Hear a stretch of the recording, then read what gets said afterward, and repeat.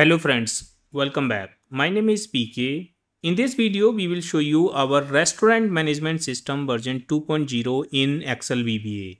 This is the second version of the Restaurant Management System, and here we have created a lot of feature in this.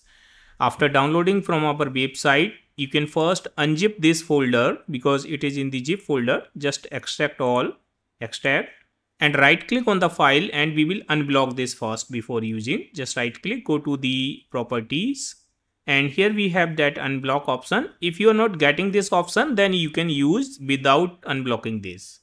Just uncheck this, apply, OK. Now just open this file. As you open this file, automatically it will show this login page, and here you can use the user ID and the password as admin1, and the password is ABCD in small case. Just hit the enter. This is the landing page, and here we have all information. On the top left, we have one minimize and maximize button. So you can use to minimize and maximize the tool. Then we have the zoom screen button. If this is not fit in your window, you can zoom this like this, or you can just reduce the zoom size as you want. If you take the mouse here, it will show the current zoom level. Okay. We have logged in with admin1, so we can see that name admin1, and the role of this person is admin. Here we have some buttons on the top. This is for the logout. As you click on this button, you will be logged out from the tool. This is for the email us. If you click, it will show our email ID, so you can send us the email for any query. This button will take you to our website. If you want to see our other tools or templates, you can just click on this button. Now here we have this all order details. You can see all the orders in the selected date range, and if you want to see for the all period, you can just check this, or if you uncheck this, it will show for the selected date range. You can change the date range, like I want to see only in August, so let's select the 1st August here and till 6th August and refresh. So we can see all the order in the August only. Now you can filter it by any table name, payment mode, billing status, served by, and update by also. Let's say I want to search by the table name. I'm just putting here table number 3 and just refresh. So it is showing the all order on the table number 3. Okay. You can select again and refresh, then it will show all. You can sort the data as you want. Let's say I want to sort the data by the total amount. So you can just click here. So this is in the ascending, you can see. If I click here, this is in the descending. To add the new order, you can just click on this plus button, and then you can select the table number. Here we have list of the tables, and we have added home delivery and pickup also. And then you can select table 1, table 2, table 3. So where your customer is sitting, let's say on table 3. As you select the table 3, we can see here information, and let's select the dish. We have added a few dishes here, one test list also. If you want to add more tables, you can just click here and you can add the tables here. Let's say we want to add 20 tables, then 2 will be fixed, then it will add the other tables. Okay, and then you can click on refresh button. So let's say here I'm taking this dish and just say add, then it has added one dish here in the invoice. And here you can see we have count 1 and the total amount. Let me select another one and just say add. Now we can see the count is 2 and this is the total amount. If you select the same dish again, and you can change the quantity also from here, let's say 2. But because we have selected already, if I add this, then it just had changed the quantity. But you can see the total amount is changed accordingly. If you want to make any changes in the existing one, or let me add one more cold coffee, add. And if you want to make this change, let's say this is not 1, this is 3, double click here and let's make here 3 and just update this time, not add. Okay, because we are changing this. So this is 3 now.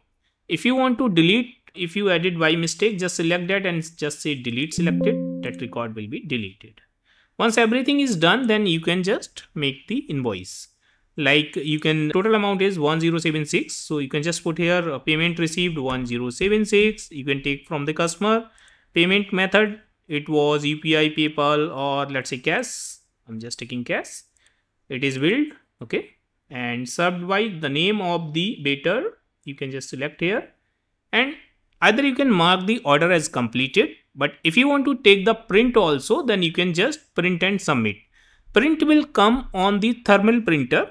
Okay, if you the small size printer, and if you just click on the print and submit, let me show you. So I haven't connected any printer. It is just creating a PDF.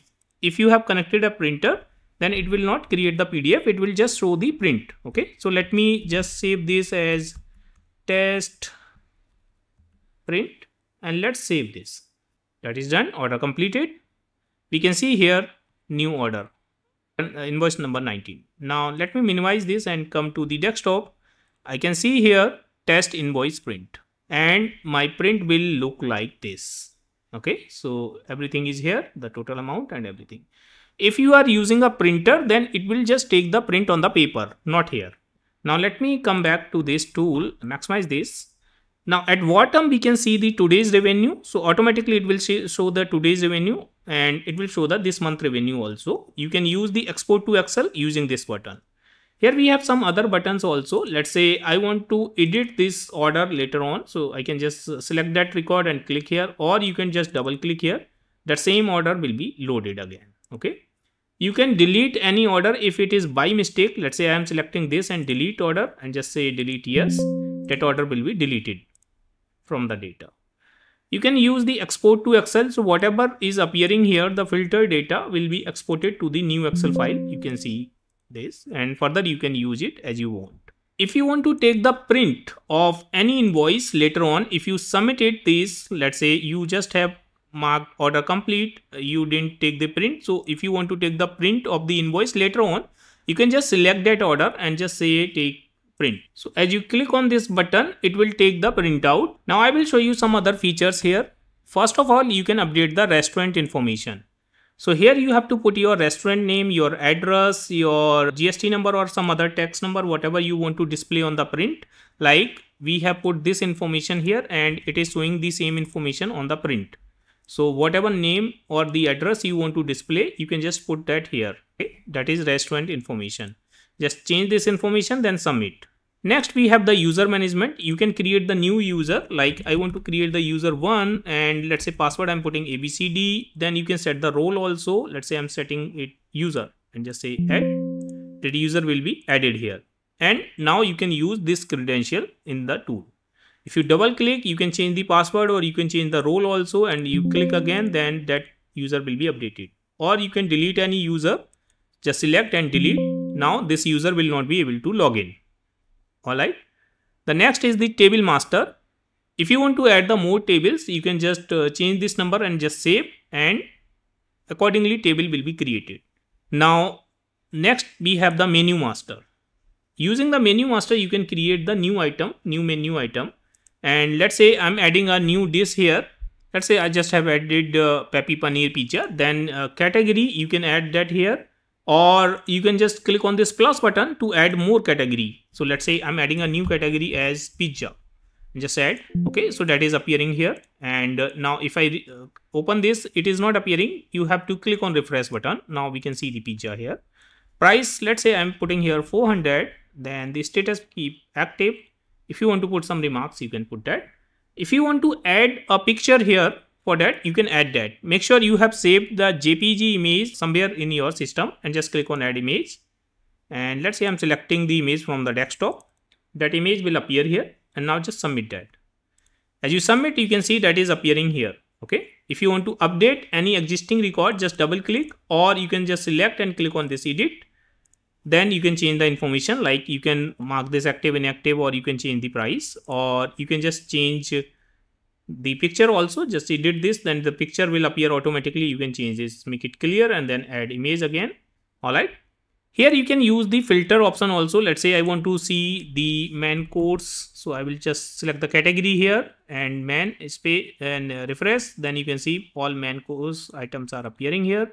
Similarly, you can use the sort by option also, by ID or by price or by active inactive, and you can delete the selected record. You can use the export to Excel like this. So this is the same way. Now let me close this, and then we have the raw material master, and here you can just take the item. This is the item master, and the item master is basically the raw item master. Like you can add the vegetables, you can add some spices or some and other things here, and then you can just do the entry like we have done in the menu. You can manage this filter by, sort by also in the similar way. Then we have a manage drop down. We have a drop down for the different things, so you can just use the drop down here, and let's say expense category, you can add that, or let's say I'm taking category, we just have added pizza. You can add more. Let's say I'm adding here test and just add, so that test will appear. You can delete this from here also. Next we have the staff master. Staff master is also the master of the staff. You can just add the new staff here like waiters, chef, cleaner, whatever you want, or you can just select and delete the existing one. You can just delete this from here, or you can double click to edit, or you can change the role also for that person and just submit. That will be updated in the system. Next we have the supplier master. From here you can manage the suppliers. You can just add the more supplier here. Let's say I'm adding a supplier here as a PK, the contact person of this, or you can put here company name. Let's say I'm putting here PK and Excel expert or next gen templates, whatever you want, and then the contact person name, phone number, email ID, and all information. Just submit. That will be added here. And if you want to update, just double click. That will be pre-filled, and you can change the information and just submit. And similarly, you can use the filter by, sort by option also. Next we have the inventory. Here you have to add, if you are purchasing something, after your purchase you have to add that item which you have purchased and the unit and the transaction date. By default it will be today's date, and here you can just mark it. If you are purchasing, just mark it in. If you are selling something, that means if you are creating some dish and you have already used some raw material to create some dish, you can just mark this out. Now next is the purchase. If I click on purchase button, it will open the purchase form. Here you can make all of your purchase entry. To enter the purchase entry, you can select the supplier name. You can add the new supplier name using this plus button, or you can go to the supplier master also here. Okay. And let's select a supplier name, then the item name, and you can add more items using the item master, or you can go to the raw items also. Let's say I'm adding the quantity of 10 and the price, I'm just adding 300. As you enter the quantity and price, automatically it will calculate the total cost. If you want to put some remarks, you can add that. Otherwise, just submit. We can see the new entry which we have done, this one. And if you want to select all period, you can select that, or again you want to select a particular date range, you can select that similar to this, or you can filter by item, by supplier name as you want. And you can use the export to action, edit and delete record. Now coming to the expense part, and expense is also similar to purchase, and just make sure whenever you are making the entry for the purchase, just update this in the inventory part also as in. Now coming to the expense part, in the expense you can just add the information as we have as for the purchase. You can select the expense category. If that is not appearing here, just click on this plus button and you can add the new expense category and then click on this refresh button. That will appear. So let's select here. I'm putting, let's say marketing amount, I'm putting 4,000. Then payment method, I'm saying UPI, and the vendor name, you can select the vendor name if it is appearing. If it is not, then you can add a new vendor here. Let's say I want to add here test vendor, just add that. And it is not appearing here, just refresh, then it will appear. Okay, approved by hotel manager, and then I'm saying approved and just submit.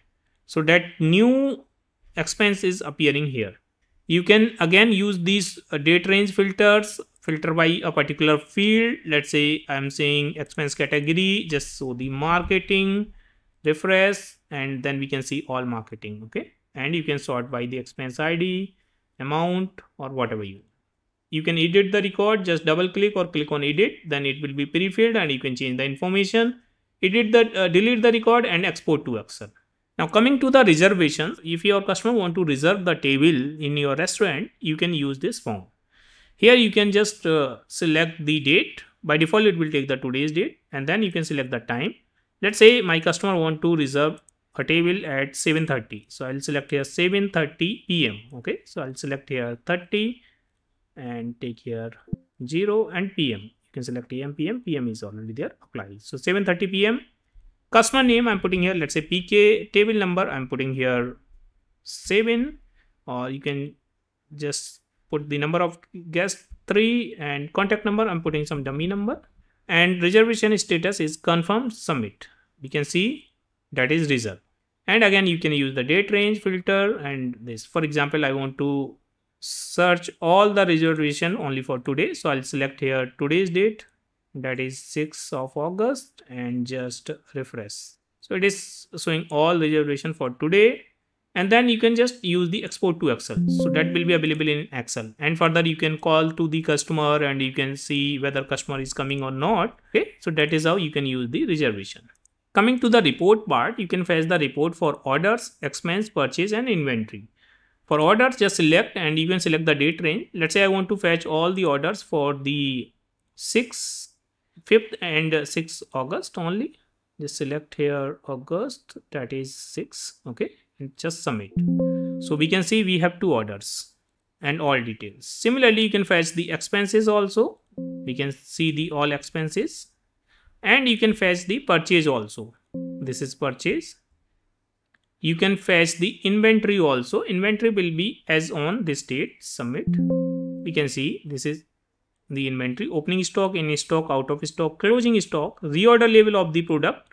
And then this item has to be ordered. And this is out of stock. So immediately has to be ordered. Okay. In the last, we have user access control. Here you can allow the user to update a transaction, to delete a transaction, or export to Excel, or allow manage list, that is drop down. So here what we have done, we have allowed everything except delete by default. But if you want to change, you can just change this as you want and then you save this. Okay. So I'm just resetting this. Okay. Now I will log out this tool from here and I will show you with the login of one user. Let me come to the user management. We have user as PK and I will show you how we can log in with the user PK. Let me log out this and let's open this tool again and log in with the PK and ABCD and just log in. So this is with the user PK. We can see on the top and role is user. Now you can see that button is not appearing here. And if I click on the user management, then I can just change my password. That's it. And if I try to delete any record, just select and say delete. It is saying you don't have the access of this button. Please contact your admin, because we haven't allowed the user to delete a record. All right. So that's it in this tool, friends. I hope you have enjoyed this video. If you like this video, please hit the like button and please subscribe my channel to get the regular update of my videos. Thank you so much for the watching.